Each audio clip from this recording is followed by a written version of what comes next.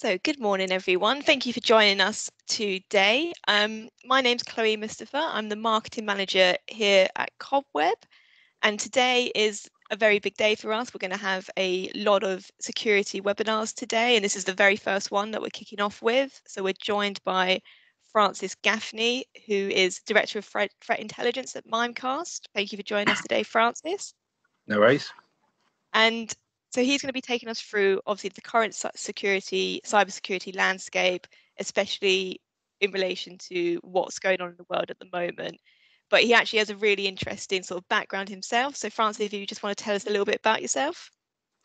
Okay, so as Chloe just said, so I'm Francis Gaffney. I joined Mimecast about a year ago. So I came from government. I worked for several of the various agencies. I've been doing this sort of thing, risk analysis and intelligence, for about 20 years. And then cyber was for about the last 6 or so. We have not a strange past, but I started off in counterterrorism. And one of the government understandings was that the methodology and processes that we use to assess how a terrorist would conduct activity, malicious activity or terrorist activity, was actually very similar to what we were observing in the cyber landscape. So a lot of us were invited to go across to cyber to see if we could apply those same analytical tools, which I'll come into in a moment. So yes, I came out to various companies to give briefs on what we did and how we actually conducted cyber operations, and Mimecast then said to me, how about you come and join us? So yes, I did. So just to give you a nice little sort of thing, this is not going to be a sales pitch. So part of my background, as I said, was government work. We do not sell intelligence. We do not try to influence you with intelligence. What we try to do is present you with the facts and the assessment that we have made based on these analytical tools I'll talk about later. And then it's up for you as the key decision maker to make the decision as to whether you not say choose to believe our assessment, whether you accept our assessment. And this is all back to, if you remember, the Chilcot inquiry for Iraq. And that's where assessments were changed, not to jazz it up, which is what was implied. It was just actually to strengthen the assessment to, and that's where it was told that, intelligence should be totally objective of the actual aims of someone else. So what I'm going to talk to you about today is really just how geopolitical events affect what happens in your inbox. And we have a lot of people talk about, I've stopped this cyber threat. But what we do at Mimecast is look wider, and I look at geopolitical events. So, a new data center opening up in Poland, you would have seen in the news today. The investment in South America. These sort of things will have an impact somehow in the cyber domain because it is now just such a widespread, globalized market, for want of a better way of describing it. So we look at not just the cyber threats, we actually look at also geopolitical events. So as I just mentioned, intelligence fails when I use it to influence. So when we make intelligence assessments and products, we have to make it contextual. So if I make a very, very vanilla, as we would say, intelligence assessment, it's actually no good to anybody. I've got a webinar with Australia tomorrow morning, first thing, and therefore the intelligence assessment I'm going to be making has to be contextualized to Australia. I have to look at the threats that are unique to Australia. There's no point me talking about the UK threats because that doesn't have any sort of grounds in Australia. It has to be actionable. Now, this is one of my huge pet hates with people who call themselves intelligence analysts. And I'm sure those who are Mimecasters are sitting listening has heard me say this thousands of times. But really, intelligence has to be predictive. And when I see that written down, we do predictive intelligence, that to me is like an oxymoron. Predictive intelligence. Intelligence is, by its very nature, has to be predictive. So when I look at a weather report, the first part of the weather report tells me what the weather was like in London. Well, that's brilliant. I have a window. I saw what the weather was like. But that's what people say. We saw this. We saw you had an indicator of compromise. There's the intelligence. Well, actually, that's the news. What I want to know is, do I need an umbrella for tomorrow? That's the actionable bit. What's the so what? And again, I see lots of people's reports. They'll say, yes, I can predict the sun will come up tomorrow. Well, yes, based on experiences and so on, you can. But actually, where the intelligence, where you use analytical tools, I can actually tell you what angle the sun is going to be at when it rises and actually what time. So there's those slight differences. It also has to be easily consumable. I can use lots of big words and lots of technical stuff to do with cyber, but obviously if the person can't read it, then it's absolutely waste of time. That's where that instructive comes in, that I should actually be writing for my audience, not writing for myself. So that's where we stand in terms of intelligence in Mimecast. So we use a sort of analogy in Mimecast itself of this email security 3.0, they're calling it. And this is where I am in the castle keep. I'm in the middle of this castle, and I have my firewall around me protecting me. But I actually also need to start thinking about what they're doing in the outside world, and that's where I talked about these geopolitical events, but also what the threat actors are up to. So we do sit in various groups in various places, chat groups and things, so that we can see what they're doing. So this is us looking beyond the perimeter. We call this active defense, where I'm going up threat to see what's going on. And that's using the castle keep analogy, where they're building a new trebuchet in the forest. Well, they're building a new trebuchet in the forest. At least I can actually strengthen my walls, or think about a different method of defense based on that new findings. But actually also the castle keep is another part of this. So I've got my firewall, I'm looking up threat, but actually inside the castle keep itself, have I got vulnerable people inside? And I'm not saying that they're malicious or that they're unfaithful servants, but you'll see I'm going to sort of not belabor this point, but human error, unfortunately, affects over 90% of what we see. And this is repeated in so many different companies' research reports that it's human error, and that's what I'm going to talk to you about in particular. So I said that we talk about these geopolitical events, and threat actors use these times to exploit confusion. So everyone's thinking at the moment, this very moment, about whether the risk of infection for COVID is going to go up. They're worried about whether we're going to start returning to work. We're also worried about campaigns, and this is the time where they'll exploit that confusion, because people will be clicking on links to see, get updated news. Or it could be that I'm impersonating somebody that says, looks like we're going back to work. You click on the link, have to log in to see that email, and I've got you. So a nice example when we were talking about this originally before the COVID happened was the bushfires in Australia. And we saw so many emails start picking up there. People offering health advice, whether you get funding from government to help with ventilation in your house, filters, whether there's money available for insurance and so on and so forth. And again, that was just where threat actors were exploiting a good, in their eyes, opportunity. And you see the bottom of the screen there, they were also looking for donations, and that obviously wasn't going to go to the Salvation Army or the disaster appeals. It was obviously going to go to those malicious actors. Then, unfortunately, we came into coronavirus. You can see there, the end of January, we started seeing quite a few in our landscape. Our customers were starting to report them through. And this was where people were just not sure of the safety measures, what was going on. And it was just very scary for a lot of people. So they were clicking on these links, and obviously the malware was being able to be downloaded, or spyware, and so on and so forth. So working from home, well, we offer these best practices like update your home Wi-Fi and storage password. And in previous talks I've shown how data in transit can be conducted. And there's this great little thing, if you're a baddie, called a pineapple. And what can happen is I can sit outside your home and I can actually give a stronger Wi-Fi signal than your home one, and you'll connect to me rather than your home one.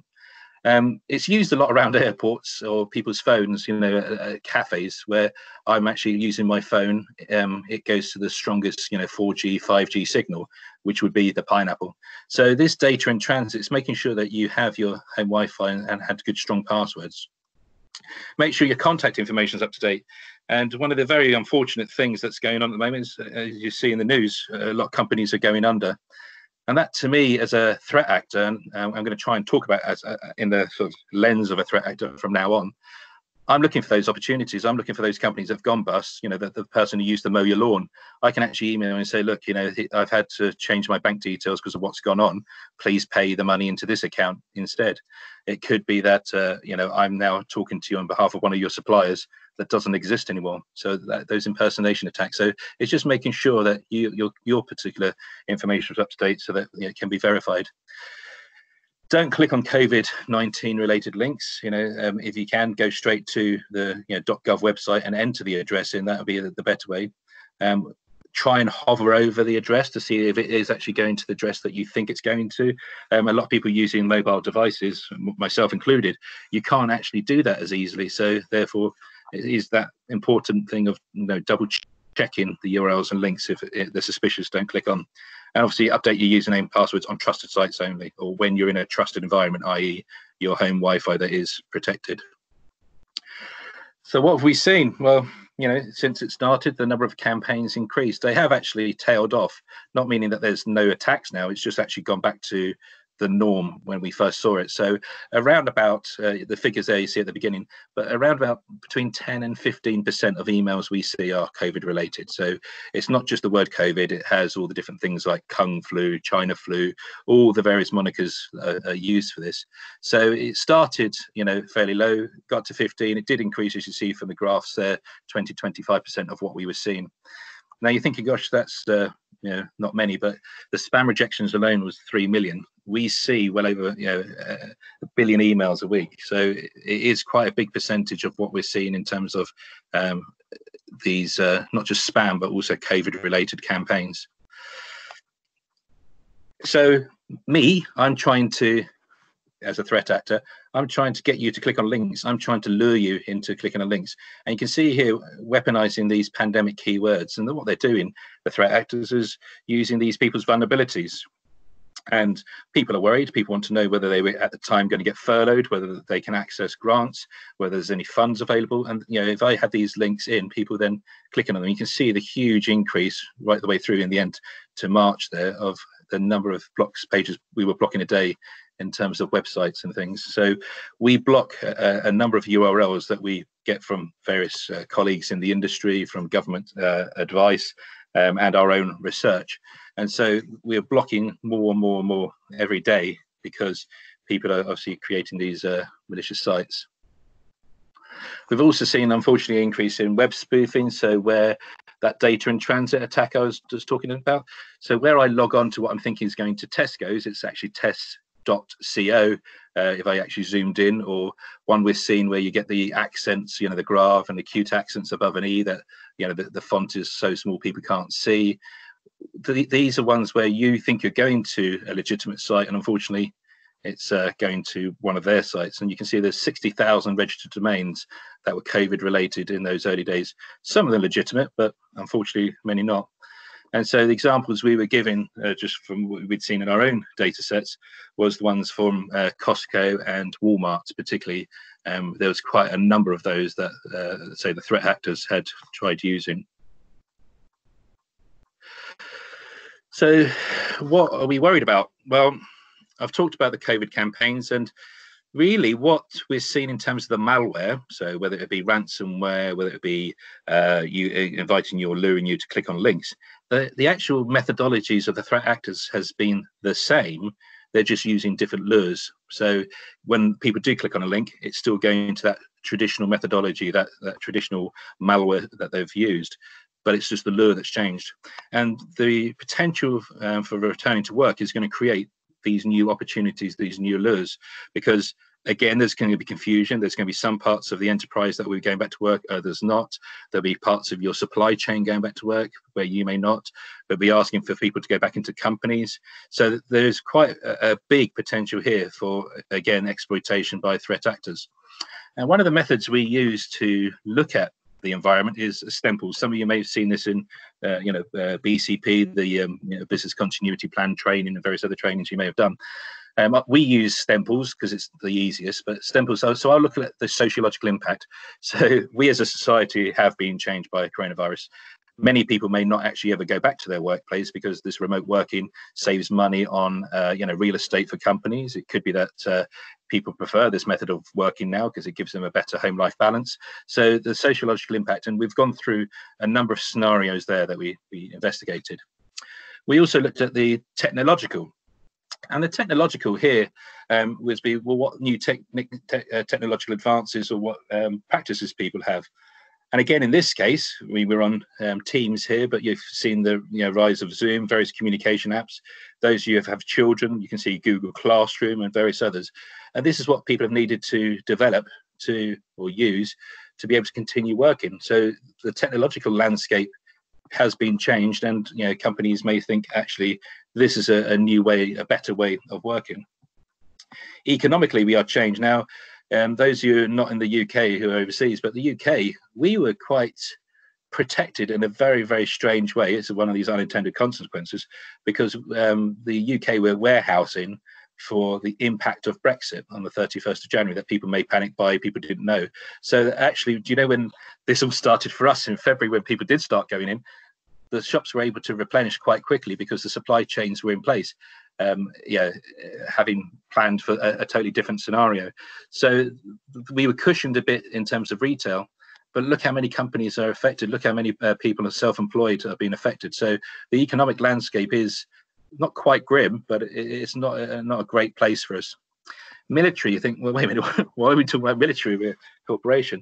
Well, this is where military contractors, many cyber companies rely on military contracts, and there are quite a few who do research. They may not realize necessarily they're doing research for the military directly, not because the military have kept it secret. It's just because the company that was awarded the contract has actually set it out to second and third order or second and third layer subcontractors. So again, contracts here, this is where the military do prop up some companies in an unforeseen way. The political landscape has definitely changed. Again, the discussions of whether we phase return, how we're going to return, how long this return is going to take. And we're all able to sit and talk about this till the cows come home, really, until in the UK, the Prime Minister makes his decision. We look to other countries to see what they're doing, but that's not necessarily reliable, because those of you are tracking the science of it, and we have one of the government virologists going to come and give us a talk on one of our thought leadership Thursdays, and he's talking about the actual vaccine may not ever be made, because it's particularly a tricky type to vaccinate against. So it could be that we're looking for a treatment, and then that's when, at least if people return to work, they can be treated if they do get it. But the political also is, I need to start doing these returns. So conversation about having primary schools going back first, and that's because that can free up the parents, then go back to their workplaces, whereas secondary school age children, if they're at home, that's not going to be such a problem for childcare. I also need to make sure the teaching staff are back, because they've got their own children, so those complications there. We also have to look at the economic part of the environment for children, because some of them are not getting those free school meals, so some children are going hungry. I also sit as a magistrate, and I've seen any number of domestic violence increasing. So there are these different political ramifications for not returning, but at the same time we have to watch the infection rate, because if it starts climbing again, as it has in Spain, Germany and Italy, well, then the lockdown measures will have to go back in and be more stringent. So do we lift early and then have to be more harsh later, or do we just wait a couple more weeks, 3-4 more weeks, before we start our phased return? Israel, for example, all the schools, everything goes back pretty much, not as normal, but pretty much on Sunday. And again, we will just see what impact that will have. The virus, as I was just mentioning about the virologist, there's so many complications with it in terms of why we can't compare like for like in different countries. It's how they report statistics, whether they count care homes, whether we count related deaths. So say if you look at the death certificate, it's the person died of pneumonia, but it could have been COVID related, therefore it counts as a COVID death. It may not have. The patient may have died of pneumonia, but there was the potential that COVID had a part to play in it. We're seeing that blood group A are more susceptible. We're seeing that it affects men more than women. We're seeing that it can actually have some sort of genetic effect, a bit like CJD. So there are so many questions going on that the political decision makers are having to think about, whether we start this phase return early and how they're going to do it. The legal ramifications. So those of you saw yesterday in the news, the tracking app that we use in the UK. It's not as robust as one would think, and there's a surprise for such things. But also, as the NHSX director was being interviewed by the MPs for the Information Commissioner, they were saying that actually, even though the data is not actually anonymized, it's pseudonyms used instead, they may continue this after the crisis has ended, and also may sell the data on for research purposes later. because it's been semi-anonymized. So these have legal ramifications because firstly, that's a human rights violation, but also, you're downloading the app in this trust, thinking that actually I'm entitled to protect my data, but actually there's these complications with it. And the other part of tracking, if those of you who have got the app will know, it's actually sends the messaging bits by Bluetooth. And as I just said about the pineapple, it's so easy to do data in the middle attacks on these sort of devices. Environmental. Now, the environmental here is not necessarily the environment we're speaking of in terms of climate change and things. This is actually the various physical environments around the person. So it could be that we're talking about, is climate there, but it could be that pollution and various other things may stop me doing X, Y, and Z.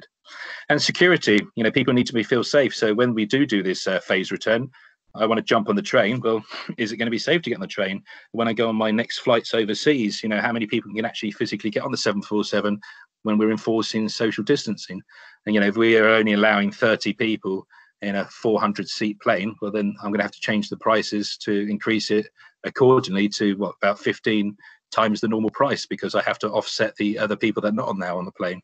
So these security changes that may come in, are they going to be left with us? And sometimes it becomes the new norm, and those sanctions are never lifted, as we saw with various terrorist legislation that came in after the September the 11th.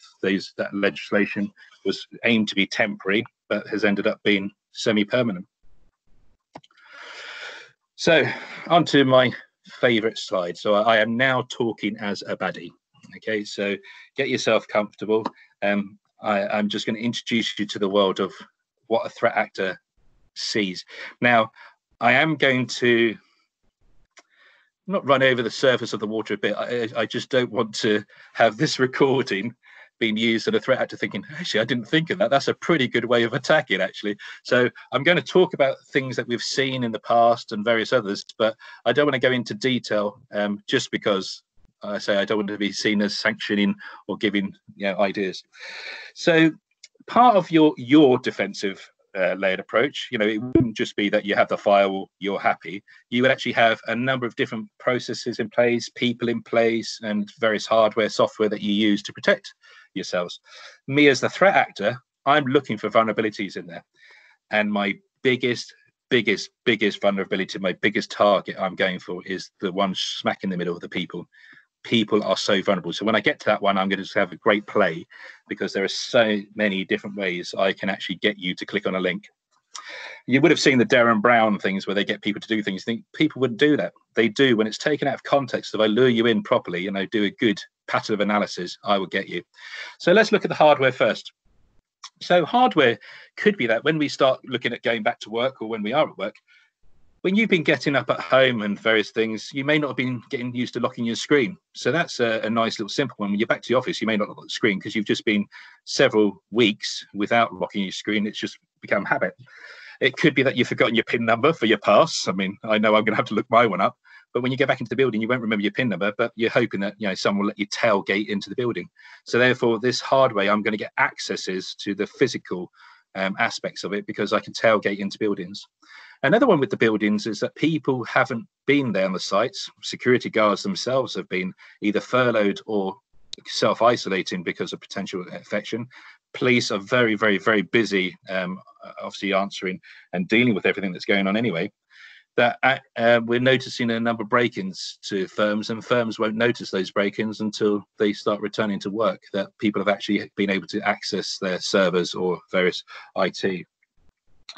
Another one with the hardware is many companies were caught on the hop, but with the closures and the enforcement that happened with these restrictions, they were having to send out laptops to their staff at home, even though they had desktops in the office. And so this hardware will give me that duplicate, that shadow IT. So some of it has actually been patched, others haven't. The equipment that went out to people by courier. So when I'm returning to work, I'm going to get duplicated systems for a while. And that's a good opportunity for me as the threat actor to try and, obviously exploit that confusion with this, duplicate systems to sort of try and drop my attack on you. Software then is an interesting one again, because patches, whether the patches happened because the communications themselves were interrupted, whether people actually have been able to patch, because, you know, getting hold of the various patches, we see so many different advisories come out from government as we find new vulnerabilities in various softwares, as we saw with Zoom and various other communication apps. It wasn't just Zoom. So there are a number of things that I can exploit as a threat actor, because people are using new tools and techniques that they haven't been used to, and I can try and expose those vulnerabilities where I can. So on to my favorite, the people. So how do I do a pattern of life analysis? So if I'm after a particular person, I was just talking to Chloe about this in the green room. What I'm doing on these Zoom calls, and I can, if I try and Zoom bomb, or I go to your social media, and I'll get onto social media particularly in a moment. What I'm looking for really is in the background. Now, I know people now are using virtual backgrounds, but the first thing I do is take a screenshot. I know I'm naughty, but I'll take a screenshot because I want to see what's in your house. I want to see what TV you have in the background, what printer you're using, what phone you have on the desk, because what I'm looking for is what type of equipment you have. And say for me, I'm not on your rockstar wages, so my TV is fairly old, and therefore the firmware hasn't been updated, because the TV company is not going to keep updating the firmware. They want you to buy the latest model, whereas my one made around 1822, they're not going to update that firmware infinitely. So I can actually see you've got tech in your background that I know the firmware hasn't been updated on, therefore it's got known vulnerabilities. And that then becomes my method of attack. I will actually try and get into your systems that way, piggyback on your home network into your office. So where people then uploading PowerPoints and various other things, and the firewalls, the company's security policies don't let you do it. So people then do workarounds. People have to work. They have to get that Q4 report in. They have to give their sales figures for that week. And I know that you're going to do that. So therefore, I'm going to play with your system at home, make it so that you actually, do these workarounds, that you actually use Dropbox, that you'll use Slack to send these bigger files. And therefore, I can get around your normal security systems. Go on to social media then. So those people say, I don't do social media. You are my absolute loveliest people. I love people that don't do social media, because I'm going to impersonate you. I'm going to find out about your life, and I'm going to impersonate you. And it is easy to do, because if you look at people's networks, whether it be professional or social, you're not on social media. There's quite a big gap there, because your photo may appear in those pictures of you all at the pub. And I'm thinking, well, who is that person? I can't find them in this pattern of life analysis I'm doing. So therefore, this person either doesn't have a social media presence or has a background that they're trying to protect. So then you become my target, not the actual other people. They've declared themselves. I can go after them anytime I like. I'm after the people that don't declare themselves. So what I'll start doing now is looking for you. So there could be the picture of you in the pub. And then what I'll do, there's various programs, and I'll tell you one, TinEye. That's a nice, easy one. And TinEye lets me find you, your image anywhere else on the web. And it's fairly easy to use. I can actually look at the metadata, and actually can give me geolocations. So it could be that you particularly don't have a social media presence, but your family may do, your friends do, and therefore I can actually find a lot about you. Could be that your children appear in other people's photos, so now I'm going to try and find out where your children go to school from their school uniform. I can actually look at where people have tagged you, so I'm thinking actually there's those tags that person keeps going to. They seem to go to that same restaurant all the time, and the restaurant's going to come up in a moment. So what I'm doing is actually just building up a view of your life. And by doing this, I can actually then start that impersonation attack, because you're not on the web, on the social media to see that I'm doing that. Your friends just assume that I'm actually there with you. So, and as I build up more and more of your contacts, more and more will accept me, because you look for those mutual connections when you're doing this.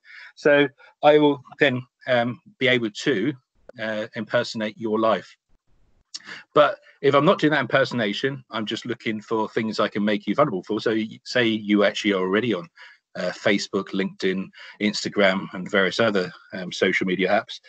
What I'm going to do there is what I just said. I'll be looking for where you tag yourself, where you link in. And the restaurants one is quite a nice one, because, if I get a letter saying I've just won the national lottery in Germany, having never done it in Germany, I'll be a bit suspicious of that one. However, if I send you a 10% voucher for your favorite restaurant, because I know you check in there a lot, you're likely to click on that link and accept that voucher. You'll download that voucher where I've put an executable or something behind that voucher, and then I'm into your system again. So what I'm looking for really in that whole social media and those sort of things is the ways I can get into your home life at the moment, because obviously you're remote working. In terms of your work life, actually it's still easier for me to get into your home and piggyback into your work. So as I said about that Q4 reports, as I said about those sales reports, that's where I'm trying to piggyback onto. Contractors are a gift, and I'm going to come on to those in a moment. We'll talk about partners, because they will actually use open Wi-Fi because they've got a contract. They've got to get this done. If they don't do it, they lose the contract. They've got to deliver. Therefore, if I can actually somehow, and there are methods I can use to slow down your systems from working or able to connect, you'll go to whichever one lets you connect. So you'll go to that open Wi-Fi in Starbucks or in the hotel lobby so that you can connect. And then once you're on that open system, I can then just drop down onto your system fairly easy. And those of you who are old lags like me, you remember the days in the city of London when this is all first starting. This is back in the early 90s, and we used to go around in vans with Pringles tins collecting passwords as they were transiting it through the ether, as people were thinking this email's a quite a cool thing. Driving around with pineapples in the back of the car. When we get to like Biggin Hill to get a flight, everyone connects to the pineapple, and then as the plane transits towards the main terminal, it picks up the stronger, Wi-Fi 3G, 4G link. So those data in transit attacks, those who use Firesheep, I don't know if you remember that one. That was another nice one. You'd sit in McDonald's or Starbucks and they'd connect to the free Wi-Fi that was provided by them, and you just sit there doing the man in the middle attacks. So people, I can make them vulnerable by messing around with their systems, slowing down their processes, making their batteries run out, that sort of thing. And therefore, they will actually then do the workarounds, which is I'm trying to get them off that secure network and into a different network where I can obviously exploit them. Moving on to processes then. People follow processes. We have processes in place, but this is a brilliant opportunity because no one's prepared for this. A lot of the BCP plans didn't necessarily have the entire company having to remote working. A lot of people had as their backup plans going to serviced offices and various other things. So say there was a fire in your building, you had a backup plan to move to a new office, and then up you go, not to remote work. So these processes are all new, and HR have done an amazing job. In our company, they have been amazing, but various others, they're trying to work out what to do, how to support the staff. Those processes include well-being, mental health, because again, a lot of people are struggling. If you're like me, you're sitting on a bed. I don't have an office in my house. I don't have the space. I have two hobbits downstairs doing their Google classrooms at two different schools. So they're in two different rooms. So I've either got to go outside or go to my bedroom to do work. So processes are all changing, and me as a threat actor, I'm going to exploit them. Whereas I could do the large file send that's protected, my Wi-Fi at home is not that strong. So therefore I'm going to do it through Slack. I can send a big message that way and it's easier to send it. So these processes I'm looking at. So part of that pattern of life analysis I'm talking about is where I sit down and drop spyware. So instead of doing some attack on you straight away, I'm actually just going to watch what you do so that I can actually have a better chance, because that's what I'm always trying to do, is a better chance to do that attack. So this doesn't happen with opportunistic. Opportunistic would be those Wi-Fi where people aren't using good passwords, but this is where I'm actually spear phishing or spear whaling. I'm going after a big target. So I've invested a week to 2 weeks. A week I usually get a good enough pattern of life analysis on a target, but 2 weeks I'll be pretty much inside their life. So that spear whaling, that spear phishing, I can actually do a very, very good lure. And the usual one is, a safe one is the voucher for the restaurant, because people love good 10% off at their favorite place, and obviously they trust them.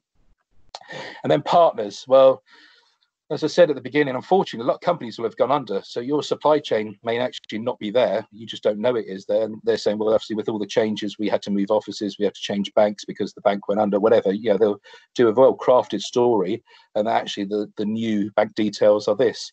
It could be that the vulnerability of those companies has been exposed. So again, a good attack is always by the flanks, as it were. So instead of me attacking you direct because you have a very good security provider, I'm going to go into your supply chain and see, actually, there's this chap here who connects regularly at McDonald's because he's a built-in contractor or whatever, not judging. And therefore I can piggyback on his and then get into your system that way, because you'll accept the email from him as a trusted contractor. So these partners actually are also another vulnerability, but it's linked into people again, because people would trust who they think is a trusted partner when actually, unfortunately, they've been compromised. And again, the news, unfortunately, is full of these where a law firm or a big in this one in America, the big shopping outlet that actually had been compromised through their HP. So there was various other tax methodologies I can use in that layered approach. But you, as a good cyber hygiene aware person, the key things really here are being aware of threats. So this bit here, this layered approach I just went through, and the stemples before, it's just making you aware of what is going on out there. And again, apologies if I've taught some of you to suck eggs, but it is just to reinforce that awareness training is so important, that people are vulnerable because they're not aware of new attacks. So here's a busy slide, but really, I mean, I am going to not read it to you, but I'm going to go through the points because it is important. But that you see there, the top of the list is that awareness training. You need to think about this. And if you are returning to work, before you go back, maybe have a Zoom call where you just go through that refresher training, just to remind people about locking their screen as they get up. A lot of people will be worried, because even before you return to the offices, even if it's lifted, we need to have a deep clean in the office, because I know I left food on my desk and it's freely running around the office now, I would suggest, and there's a cheese, I'm sure that's creating a Lord of the Flies scenario on my floor. But also, the air conditioner hasn't been used for a while, so we've got to clean those through. The water hasn't been run through, so they're going to have to run through for a couple of hours. So there are so many different things that we will actually have to remind our staff and our friends of before we go back. So those refresher training sessions would be good, and then including that good cyber hygiene. Make sure that you do lock your screen, make sure that your passwords are changed, and those sort of things. Keep users informed of that current and prevalent threats. So part of that cyber hygiene training would be what threats are we seeing. So we're seeing a number of ransomware because they're again successful, they're monetized, but a lot of it is the malware and the spyware just watching what you're doing and encouraging you to click on links where I can actually harvest your credentials. Part of the credentials harvesting, and I don't know if you know with cold callers, when people ring their house and I can hear that recording about to start, or that it's one of those computer generated telephone calls, I hang up straight away, because part of the price of selling on is selling an active telephone number. So if people reply to these emails or click on stop or those sort of things, that tells me that's a valid email. It's still in use. It's not a ghost email. So these actually things have monetized value. So if I have a telephone number, it's worth, say, 5p, but a telephone number that's valid, that's now worth 8p. So there's different things, people need to be aware of, that even though they may think they're savvy, by even just engaging with some of these, you're telling me it's an active account. Things we see with these threats would be people put it into sandboxes, and they think it's fairly safe to do these in sandboxes. It's not always, because again, some of the threat actors are very, very sophisticated and actually have got the sandbox evasion tools. And by you then using the target malware in the sandbox, actually tells the threat actor you've got sandbox detection capabilities. And things I'm looking for in your sandbox, I'm looking to see whether it's a user. So if I know I've been dropped into a sandbox, I know it hasn't, stuff hasn't been sent to a printer for a while. I can see the resolution of the screen. Well, okay, if the screen hasn't got any resolution, that tells me it's not a human user. So there's lots of things I can find out about your system just by putting it into a sandbox. We use browser isolation, so we open up in a browser that's actually technically not connected to the web. It's a very clever system. So there's different ways that the threat actors are developing. The voicemail phishing attacks, again, you may have seen these, very, very clever. So this is where, it's a voicemail, you click on it to hear the voicemail, and it does actually sound like the person. And again, there's ways, me as a threat actor, I could have got your voice. So there are things that give it away, though, would be the mannerisms, the colloquialisms. Anyone listens to me, you can hear the sarcastic tone when I'm talking. So obviously the phishing would have to include that if they were trying to impersonate me. Don't send out links to resources. So again, this is one of these counterintuitive things, because those you remembered back in the early 2000s when the road to Amarillo, I don't even remember the military lads walking around the base, and it actually just crippled the defense internet MOD, because people were sending that to each other, and it was like 3 megabytes, but you were sending it to someone who's already sent it, and effectively transiting our system was many bytes of video just been sent to all their friends. So obviously people now send links, but with links comes that risk of giving a dodgy link, because people are now trying to find out what's going on. They'll click on links. So this is where you have to have your policies, or just have one secure page with the link always going to that, a very clear one that you actually tell your customers or your staff to go to that one page, because that's where everything is. Is it putting eggs in baskets if you have a DDoS attack? So there are, again, lots of things you have to think about, but sending out links, as we've seen, is that a big vulnerability. Well, if you're doing that, you're actually playing into the hands of the threat actor. But at the same time, you have to weigh up what your risk assessment is. And that's why I say with our intelligence, we don't try and encourage you to buy the products. I mean, there's a number of things that Mimecast do to counter this, but I'm not in the sales. And obviously the Mimecasters are sitting thinking, Francis, please don't talk about our products, because you have no idea. And I generally don't, on purpose, because I try and keep that firewall between me and sales, that I don't understand the product, and therefore I can't compromise myself. So that when I'm giving you intelligence and advice, it's as an intelligence analyst rather than me trying to get you to buy my product. But there are a number of different products on the market. It's based on your risk aversity, whether you've got the money. So there's lots of different things you as the decision maker will need to do. And this particular one is a key one. Do you have the data resources to send the documents and the files, or do you ask people to click on the links? We're saying their return to work messages shouldn't be forwarded, duplicated. This increased volume of emails emanating from various managers, and you get different managers then repassing on what their senior managers said to them. And it's just, again, increasing the confusion, but also the opportunity for a threat actor to add to that. Keep partners informed, and obviously those of you who do deal with the contractors, in the buildings, but also at home or wherever, keep in contact with your third parties. Keep talking to them, because if they do disappear, at least you know that, and you're not going to be at risk for an impersonation attack. Administrators should review the accesses partners and supply chains have as a result, because let's stop them all, or let's do what would be your policy, your practice here. And not to say they reapply, but when this is not over, but when we start our phased return, do we get them to verify themselves again, like we did when they first onboarded? So how are your administrators going to deal with that? Another one, and this is a spectacular one, that administrators should also review your physical assets. So I worked for an organization that just checked what our physical assets were. And in it, we had our particular company had sold different buildings in time and things like that. We found 2,000 assets that were in other buildings that were still linking into our network that actually just weren't part of our authority or ownership. When we sold the building, there was various bits and pieces of kit in various buildings, and they actually were still connecting. And some of them were up to 7 years out of date. So it shows you. And there was a brilliant attack in America where they went through a Windows XP system, and they just didn't know they had that system still as an outlier in the south of the country. And then consideration should begin, obviously, to decommission assets that don't have unsupported systems. And this would be the Windows 7. I mean, we see on our client base, up to a third of customers still have Windows 7 somewhere in their system. And that's a worry, because it's not supported anymore. The vulnerabilities are known. So a nice example to show you that it's not all doom and gloom there is HMS Queen Elizabeth, the aircraft carrier. The Royal Navy elected, not just the Royal Navy, but the government elected to have Windows XP as its navigation system. You think, oh my gosh, it's got known vulnerabilities. They accepted the risk because the navigation system doesn't connect to any of the other systems on board, the PMS, the program management systems. And also, we still have, I-101, where someone looks out the window and actually still navigates on charts. So therefore, if it has been compromised, it'll be easy to tell. And also you can tell that you're supposed to be off the coast of the Isle of Wight, not off the coast of China. So there are these bit of giveaways when you look out the window of a ship, especially a big one like that.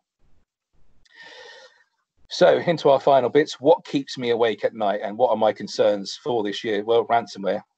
We're seeing so much of it. It's pain, it's working. So people are still clicking on links, people are still allowing me to take over your systems, and therefore the ransomware.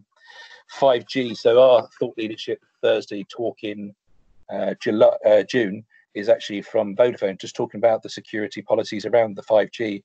But what is not a worry about 5G in terms of whether it's Huawei and all that sort of rubbish. I'm not talking about that.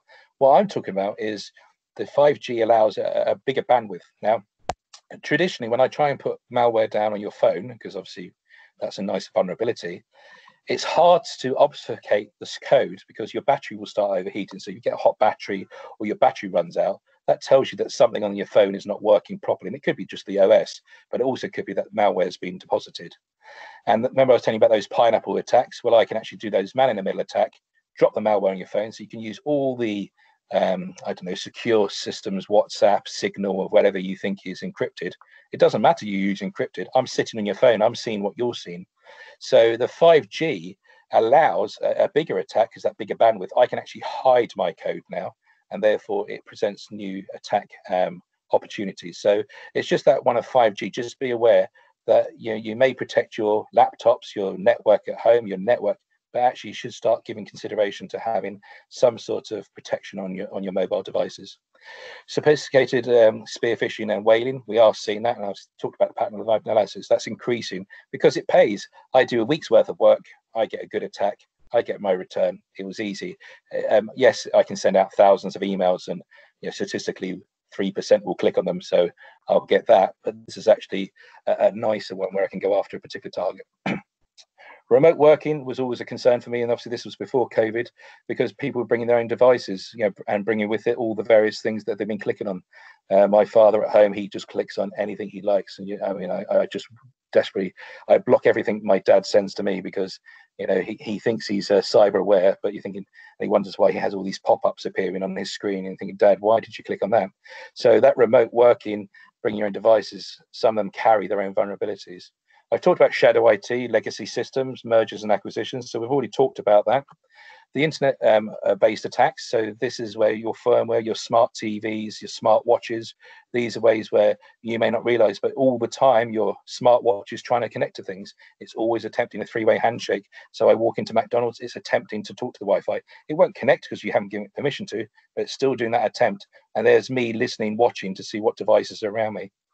Increasing attempts to capture that data in transit, and the new NHS app is a lovely one at the moment for me.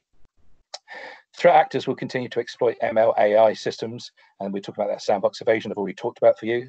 And we expect to see an increase in automation and countering attacks, so identifying the vulnerabilities, and then therefore the threat actors will then try and move on. So it's always a cat and mouse battle. But we will start seeing more automated ways of countering attacks. Homograph hieroglyph, these are ones I talked about, with that small accent above a letter, or R and N, Romeo and November, so close together, it gives it as a mic. So instead of saying .com, it's .corn, but you don't see that. And that could be another way of me sending you to a site that I want you to. Malware as a service, so Emotet, we suspect has actually started to be sold. So the Emotet coders have decided to start offering that as a service, and therefore increasing their revenue, but also decreasing their chance of detection because they're no longer doing the attacks themselves. That's not necessarily true. I'm just using Emotet as an example, not as we've seen that. And then the attacks via third-party supply chain will continue to increase and impact. And I've said it again, being obfuscated by the return to work and by the COVID, our supply chains are making us more vulnerable. So we need to keep verifying who they are. Obviously, with all of that going on, and remember that Stemples, part of that was legal. With all these cyber domain concerns, will we get our legislation changed? If we can't be trusted with people's data, and we've seen so many data breaches, legislation then comes in to make us. And this will actually be harder to operate because it makes it harder for customers. So now we've got multi-factor authentication. These inconvenience customers, and therefore they try and do workarounds. So we try to avoid legislation where we can, because it can be prohibitive in our working. And that was a nice example of GDPR and various others, because again, we didn't look after people's data, so governments around the world legislated that we would have to. I've talked about the sophisticated impersonation attacks, just gave you one example of how I would do it on Facebook or social media, and then an increased usage of wireless techniques. So this was years and years ago that we saw this one, and then there was reporting earlier this year that there was evidence of one, but it turned out to be not. But this is one where they're looking at. We're seeing, when I talked about that trebuchet in the forest, we're actually starting to see more and more people investigating opportunities of having fireless techniques, because obviously it helps me get around various defenses. I have done what Chloe told me to do. I've left 10 minutes for questions if you have any, or just leave you with don't have nightmares. Yeah, I was going to say thank you for that, Francis. Yeah, so if anyone does have any questions, please feel free to use the chat functionality that you'll be able to see in Teams. You do that by clicking on the speech bubble on the toolbar when you move your mouse. If you don't have that functionality, some of you might not be able to see it if you've joined Teams through the web browser. Please feel free to just unmute yourselves and ask a question regardless. I think, Francis, thank you so much. You've given us a lot of things to take away and think about, and I've learned a lot as part of this, so thank you. Thank you.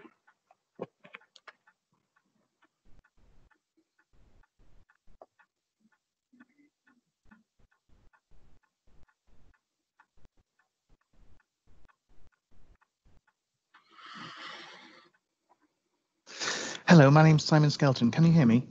Yes, I can. Yep. Good morning. Thank you for the talk. A quick question, please. We subscribe to Mimecast via Cobweb. Does that protect us for everything you discussed? It will protect you from what. This is where I'm trying to be careful with sales because I don't know the product. Sorry. It depends on what products you have. So I've talked about so many different things. So I know we have a product that does internal protects, so where you're emailing internally the company, so you're not going through the castle wall, for want of a better way, you're that inner keep analogy. So we have that product. So if you have that protects you from once something's in your system to stop it propagating inside. So there's unfortunately I can't. Francis, let me jump in there. Go on then, because I can't. Sorry, Francis. I was trying to help you a little while ago, and then I was talking on mute. Sorry. Simon, hi, my name's David. I'm the partner account manager, so I look after Mimecast relationship with Cobweb. So it may well be me that you spoke to when you came on board as a customer. I think the best thing to do is, as Francis mentioned, we've got lots of different products that cover lots of different services. A great deal of the really important things that we do, you certainly will be covered by, certainly that phishing protection. But rather than potentially mystify us on this call, let's set up a call after this session, have a look at what products and services you take with us, how they're configured, and then go from there with any advice that we might want to offer. That's great. Yes, please. Thank you, David. And thank you, Francis. But just to help you there, if I can just reply as an intelligence analyst, when I actually have to do customer, not visits, but customer calls because things have happened, 80%, and it is that number because we did the stats, we collected all the details, 80% of them is because their system wasn't configured correctly. It's just that when they were setting themselves up, they didn't click on the various checkboxes. So one of the first things before I start doing an intelligence analysis, I go look at the configuration, because that could just save me a whole lot of work if I can just configure the system properly. So just that could be a nice little first stop as well, just making sure you are configured. Understood. Thank you. David will go through all of that with you. Yeah, I'll drop you a note after the session, Simon. Yeah, and I was going to say, and following on from that, we are doing a sort of a special offer for all of our customers that have joined today, and that kind of highlights their security concerns. So we'll be sending more information about that either later today or tomorrow morning once the security day is over. But if anyone has any more questions, I realise we've got a few minutes left before the end of the webinar, so be sure to ask them now. And just so you know, we have recorded this, so we will be sending out the recording later today as well. That's why I didn't go into too much detail. Yeah, that did make me laugh when you said that you didn't want to give anyone any ideas.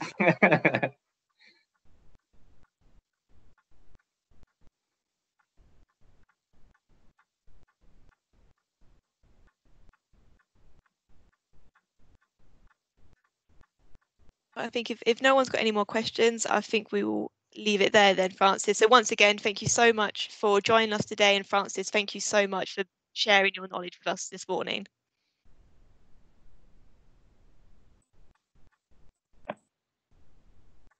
Yeah, everyone else, enjoy the rest of your day. Take care. Thank you. Bye. Thanks all. Bye-bye.